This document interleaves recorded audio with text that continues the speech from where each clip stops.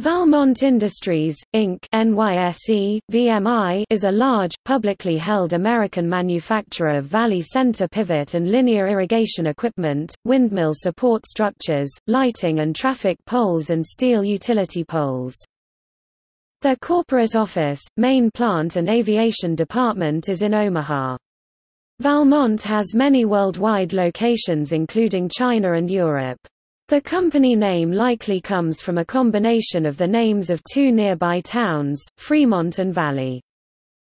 Mogans Bay was appointed head chairman and CEO following the retirement of founder Robert Dougherty in 2004.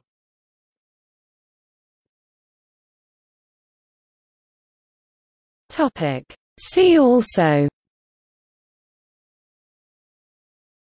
Wind power in Nebraska.